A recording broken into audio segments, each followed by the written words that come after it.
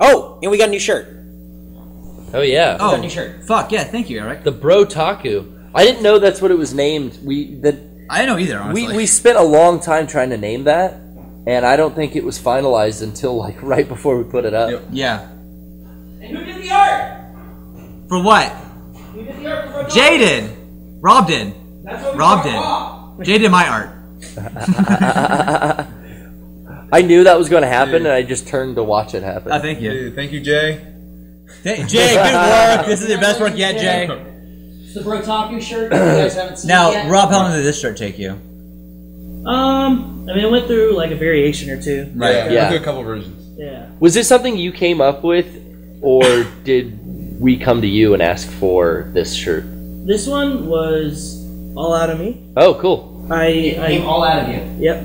It all came out of you. So you just thought up, like, I want to make a shirt based on the Todd and Aaron sketches.